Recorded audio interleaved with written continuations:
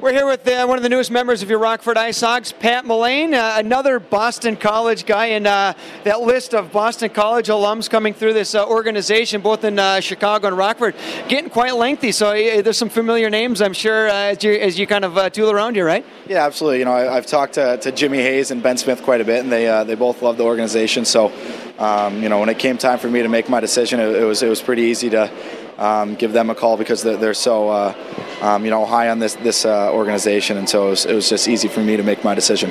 Before we kind of touch on your transition into the pro game, let's talk about the college career. Obviously, Boston College, lately a lot of success. Congratulations on that, and just kind of talk about going there and really probably right now the premier college hockey program in America.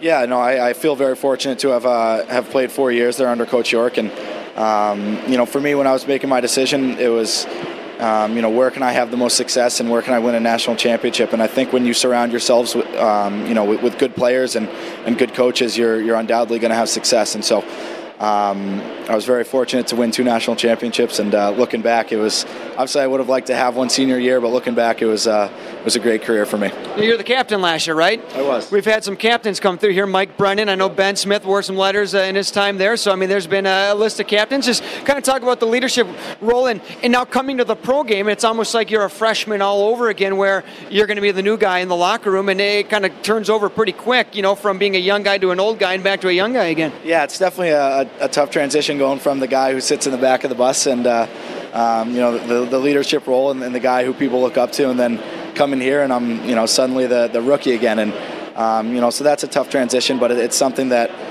you know, I'm excited for, and I knew it was going to happen, so you know, it's something I'm looking forward to. We're at Prospect Camp, and something we haven't seen over the last several years that we've been here covering this is guys getting dinged up. Unfortunately, you're a little dinged up right now, but besides that, talk about the summer and your preparation. Is it any different preparing for a 76-game schedule at the professional level compared to a schedule at the college level that's intense with school, but now that you're doing this full-time as a pro hockey player? Yeah, you know, I think once you're a pro, you have to approach your summers a little differently. It's obviously, like you said, it's different training for a 30-game season than it is for a 70, 76, or an 82-game season. So I think, you know, the way I approach my workouts and my skating, I think I have to take a little bit more time and let the body recover. And like you said, I am a little bit banged up right now, but you know, I still have plenty of time to get ready for training camp and rookie camp. So you know, just take it day by day right now.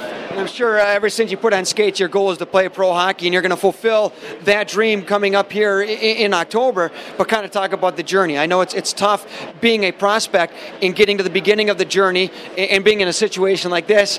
You know, you're closer than you probably realize, but at the same time, it's a long path, right? Yeah, absolutely. And you know, I think, you know, as a 5, 6, or 7-year-old, my ultimate goal was to you know, be a professional hockey player, and I think it's. I feel very fortunate that I get the chance to say that, and not many kids get the chance to say that. But you know, for me, I'm obviously not. I'm not satisfied by any means, and you know, I'm not going to let complacency set in. I think, you know, I'm here, but you know, I want to keep getting better, and my ultimate goal is to be in the NHL. And so, you know, it's nice to be here, and nice to say I'm a professional athlete, but at the end of the day, the ultimate goal is to be in the NHL.